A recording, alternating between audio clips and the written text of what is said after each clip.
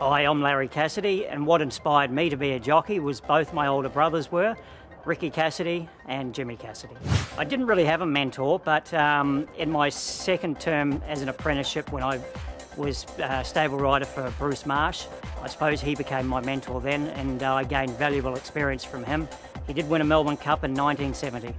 I have many highlights in my career, but a recent one that I suppose most viewers can relate to was winning on Winks in the Sunshine Coast Guineas. Look at Winks, look at Winks, she's come from last. She stormed down the outside, oh what a win.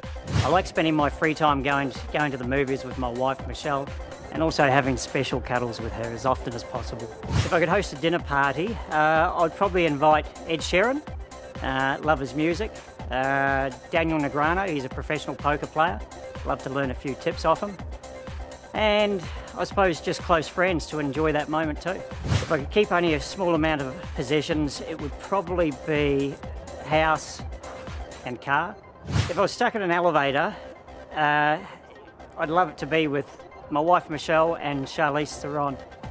The one thing that most people probably wouldn't know is I've been having guitar lessons for a year or so and play very poorly still. I think possibly my greatest strength might be trying to add humour into life. If I wasn't a jockey, I think I would have either been an accountant or a lawyer.